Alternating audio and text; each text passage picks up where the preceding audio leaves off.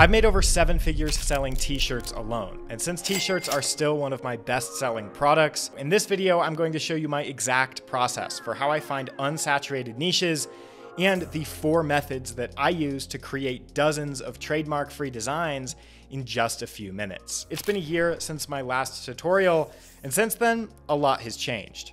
Now we have AI generators that can make entire designs for us, and we have better methods for product research so we can see what's working right now today. This strategy is how I've made designs like what are on these listings that have made me hundreds of sales and continue to generate thousands of dollars. But even new shops like this one that opened less than 1 year ago are already making tens of thousands of sales because they're using this exact design strategy. T-shirts are still easy to sell, we just have to have the right designs. And not just any designs that get a couple sales, we want designs that last, that will continue to get sales for years. The whole process is very simple. We'll start by researching to see what ideas and concepts are working right now today so that we don't waste our time. Then we'll run a simple trademark check so that we don't run into any issues. And finally, we'll use the 4 design methods to make dozens of designs targeting these low competition, proven to work niches. At the end of the video, I'll even throw in some free bonuses that make your life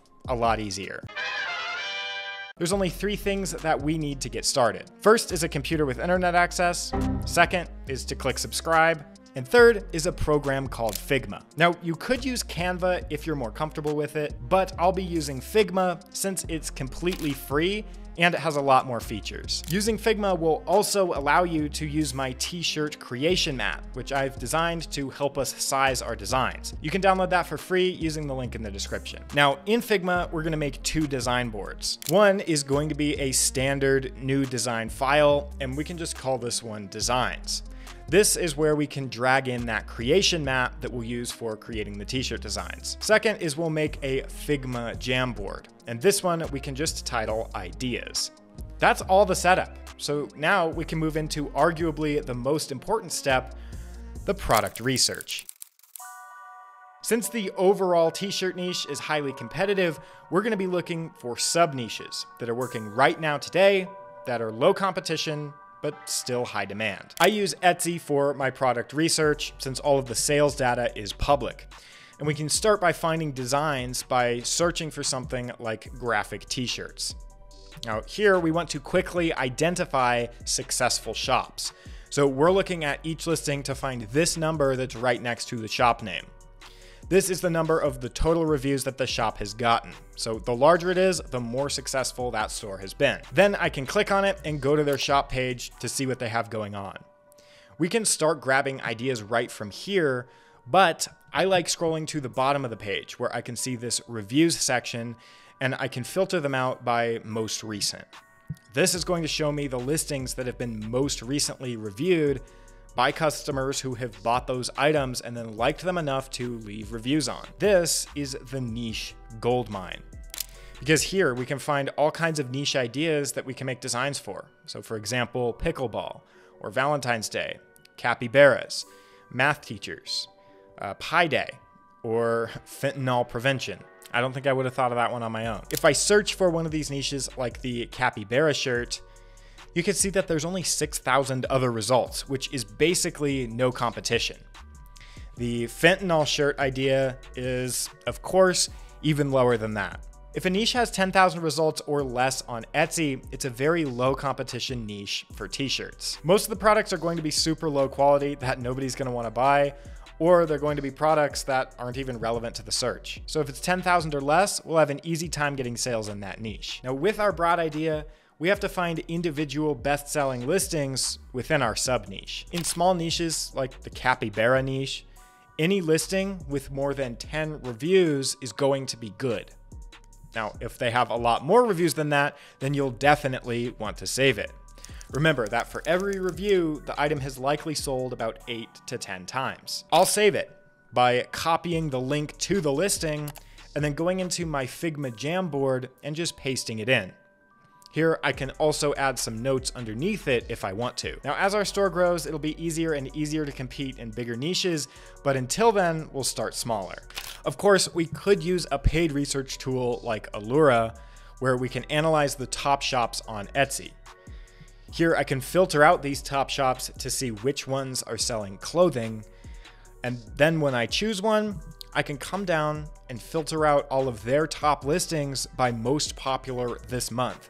So these are going to be the listings that are selling right now today. Allure is a paid tool and it does make research faster, but at the end of the day, the results you get are going to be about the same. We want to go through and save as many best-selling listings as possible from all kinds of niches. The more designs we save, the more successful we can be. Remember that nobody really cares what designs you like. We're making designs for them. So by making designs for every niche, we'll have the best chances of actually getting sales and growing a successful t-shirt shop. At this point, we should have a list of low competition niches that are currently selling, which means we're ready to start designing. We'll pick one of those niches to create a batch of several designs for. Because let's be honest, the chances that you make one design and it becomes a bestseller are pretty low. Assuming that we're not going to be selling strictly image-only designs and they will have some text in them, we'll need to get some ideas for the sayings, and there's 3 methods that we can use to do that. First, I can cross-reference sayings from other popular designs into our own unique sayings. So for example, this shirt says coffee and corgis. So we could have one that says coffee and capybaras.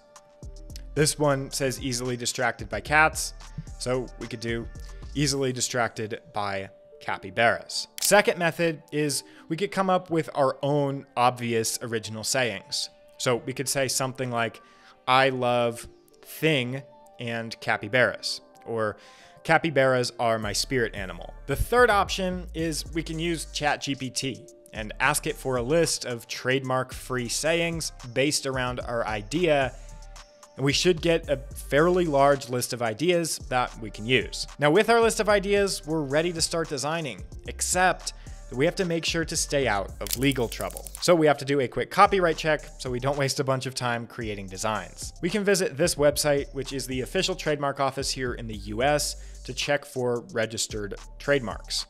All I have to do is enter the saying that I want to sell and then hit enter to see if there's any filings. Now, usually for these really small, specific niches, there aren't going to be any filings. But if there is a match, it'll look something like this. And with our list of sayings and all of the hard work out of the way, we can start assembling our designs. There are 4 methods that we can use to do this, starting with method number 1, handcrafted designs. We're going to make our own unique designs, but in order to do that, we have to take what someone else has already cooked up and just add a little bit of sauce to it. If we look at some of our ideas, we can notice some elements inside the best-selling listings that are saved. So for example, I could pick out this font, and maybe I like these colors, or the alignment to this side. Just the design aspects or design elements. Then I just have to put it all together. In Figma, over my creating mat, I'm going to press T, and here's where I can just type out my saying in the text box. Now, the very first thing that we'll want to do is probably just change the font. So we can come over here on the side and look through all of the font options. We can also filter these out by the commercially free to use Google fonts. Of course, we can install more fonts on our computer and they'll show up in Figma, but just to get started, there's more than enough options here. Since we already have an idea of what works, let's just go for a similar looking font. Then all that's left is to resize the graphic and position it so that it'll look nice and have good proportions on a t-shirt. Handcrafted designs don't have to be complicated to work. Some of the best-selling designs are simple text designs. All I have to do is type out a saying, give it a nice looking font, add some stylizing magic to it, and make it more likely to sell. The key with print on demand is to make a lot of designs for every niche, since we don't know exactly what's going to sell. I can copy and paste the same design with the saying that we just made and create a second variation with different fonts and different styling. And I can do this over and over until I can't come up with any more styles. Where these handcrafted designs start to get really cool and even easier to make is when we have some styles that look good, we can simply change out the sayings for other similar sayings that target completely different niches. There are same designs, just reused as a sort of template so that we're not starting over from complete scratch each time we want to go make designs. Figma makes this really easy to do. So for each design we make, we're essentially making dozens of future designs. Even though simplicity works, and this is usually the fastest way to make bestsellers, some people still view handcrafted designs as the hardest to make. So if that's you, a little bit of an easier method is to make AI-generated designs. The goal here is to make designs that don't look AI generated. Just like with handcrafted designs, we need to be able to spot elements in best-selling listings that are currently working. With the recent AI updates, the images that we can generate are completely insane. There's a bunch of free or cheap AIs that we can use, like Leonardo AI, but I still use Midjourney to generate all of my designs. It's honestly the best one out right now as far as quality and control, and it's only about $10 a month. The Midjourney setup is super easy. We'll just head to their website and click on Join the Beta, and this will prompt us to join their free Discord server. From here, I want to click on Add a Server, create my own for me and my friends, and I'm going to title this T-shirt Designs, and then just click Create. Then back in the Midjourney server, I'm going to click on the Midjourney bot, hit Add App, and then choose that t-shirt design server that we just made. Now, before we go just creating a bunch of designs, we have to tune our Midjourney settings so that we get the best possible images for t-shirts. I'll type out /settings and it'll open up this menu. First, I just want to select Midjourney model version 6. And then I want to set the stylization to high. Now, you can play around with other settings, but I've found these to be the most effective for making t-shirts. Maybe we want to create our own versions of some of these best-selling designs. How would we do that? First, we could obviously start by trying to write our own prompt. So I can start by typing out /imagine, followed by a description of the type of design that I want to make. So this Monstera leaf design that sold really well for the niche it's in, I think that the AI version of it came out quite nice as well. And for my literal first try, I don't think these are that bad at all. Now from here, I can simply upscale one of the images and then upscale it again so that it's large enough and high enough quality to print on t-shirts. Then I can just save this upscaled file to a folder on my computer to use in my designs.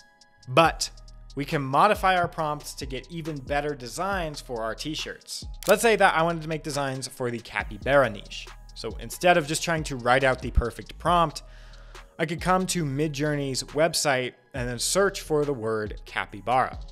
Now here, as I scroll through, if I find an image that I like, such as this yoga capybara, I can view the entire prompt that was used to generate it. So then I can just copy this prompt and I can use it to try and generate my own image. Here's what a lot of people aren't doing. See, I can right-click on the original image and hit Copy Link Address. Then I can paste this at the beginning of my prompt. It'll basically use that starting image as the canvas for when it's generating your design, and the results are way better. I can use this prompting strategy to make a ton of designs that are already proven to work. This succulent design, easy to do with AI. These watercolor pumpkins that have made hundreds of sales, also super easy to do with AI. A UFO sucking up a Bigfoot, that's a lot more complex, but luckily it's a lot easier to do with AI. Now, these designs look great, but we still have to turn the file into something that's usable. We can't just slap the image on a shirt. If the image has a white background on it, we can usually upload it to a website like Icon's 8 background remover, and it'll do a really good job of removing this blank background.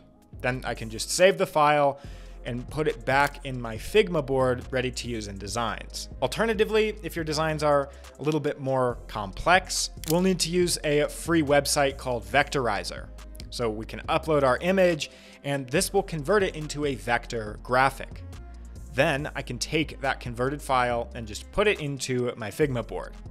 Because it's a vector, I can come to the side and select the colors that I want to remove and simply delete them from my image.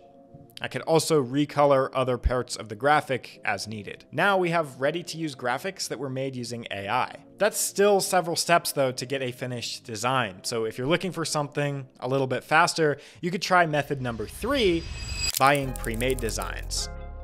This is a great strategy, especially after you've made a few sales and you're ready to start reinvesting. The reason that buying designs works so well is because we can buy the exact same best-selling designs that other shops are using and sell them in our own shop. There's no copyright infringement since the creator of the design is selling us the right to sell the image again. Even though it might look like there's a lot of competition for specific designs, new shops are still able to pop on the scene and using the same design get some sales. For example, these two listings sell the exact same design just on different mockups. And this shop sells the exact same design on a different product entirely, and all three of them have made good sales. This strategy mostly depends on the packaging, which is everything outside of the design, like the mockup. So if the design is proven to work, we can just package it a little bit differently and sell it in our shop. To find these best-selling designs, we can literally search for the name of the design, and we can probably find the exact same source file. So again, when we find one, we'll just have to double check that it's print-on-demand approved, and they haven't banned that because some sellers will. And after that, we can just buy it for a couple bucks. If you're having trouble finding it, but you think it's a pre-made design, you can always right-click on the image and do a reverse image search to see where else that image appears on the internet. We can then buy the design for a couple of dollars, save it, and use it in one of our own listings. It's as simple as that. Now, hands down, the most efficient method to guarantee that you'll get sales on your t-shirts is to use method number 4, a hybrid strategy. Well, you could just focus on one design method. The entire point is to make as many designs as possible. Instead of just focusing on one design strategy, why not use them all? We can craft simple text designs, make some AI art and text designs, buy some pre-made designs online.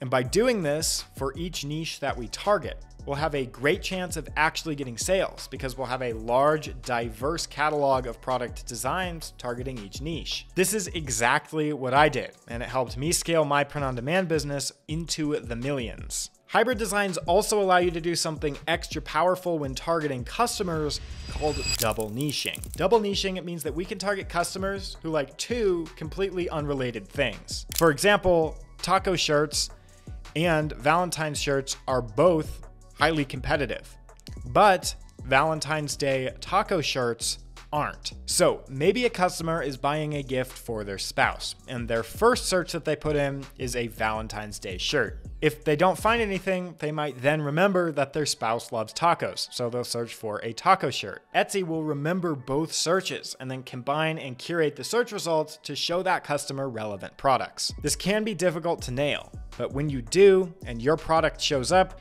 the customers are going to go straight for it. Designs like this also make it easy to switch out interests and target all kinds of people. Using these design methods, you'll be able to create dozens, hundreds, or even thousands of designs, which will actually create you 2 issues.